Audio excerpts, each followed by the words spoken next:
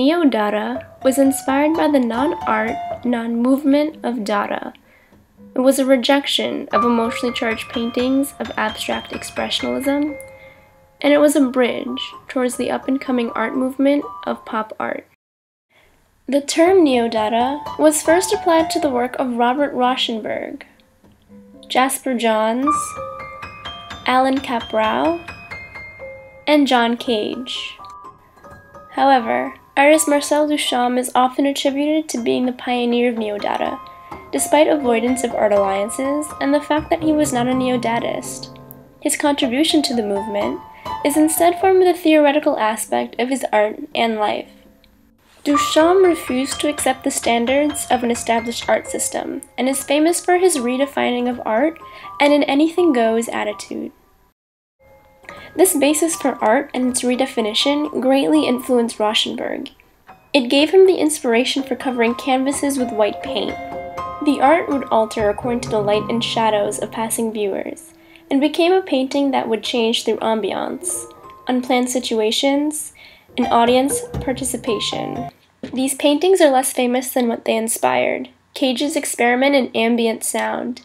His piece, 433, allows the sounds of the environment to become a new kind of music. This piece is 4 minutes and 33 seconds of silence.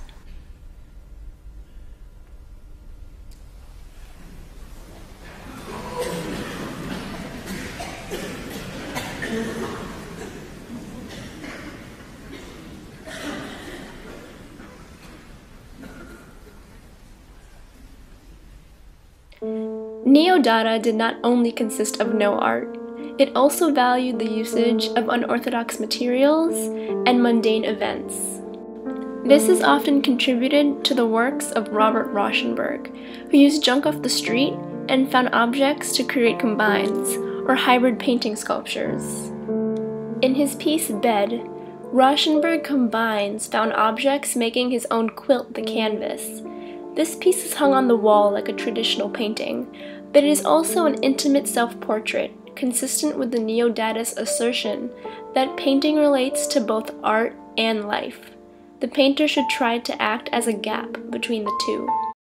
While Rauschenberg used junk to portray mundane events, John instead used his art to elevate things the mind already knows. We've all seen targets and flags, and the real-life quality of such a familiar object seen afresh caused people to query its status. The point of this painting sculpture collage was for you to question, was this a flag, painting of a flag, or a painted flag? John wants you to question this piece, and wonder, is this art, and what is the definition of art? Johns wanted to blur the boundaries between sculpture and painting and art and life into an object that stands in and of itself. Similar principles applied to Neo-Dada performance art, showing theatrics as if it were an everyday event. They were called happenings, and were never scripted. While some happenings took place in galleries for audiences to participate in and watch, some were choreographed dances. The goals of these were to show that dance was a spiritual adventure for both the dancer and the observer. Merce Cunningham has choreographed many of these dances, focusing on simultaneously combining and rejecting aspects of modern dance and classical ballet. Comparable to Cage's music of chance, Cunningham also allowed structured chaos to shape his choreography.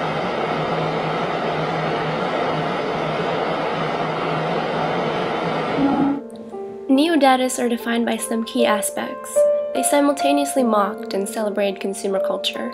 They encouraged viewers to disregard traditional aesthetic standards, and they wanted the viewer to dissect their work using critical thinking.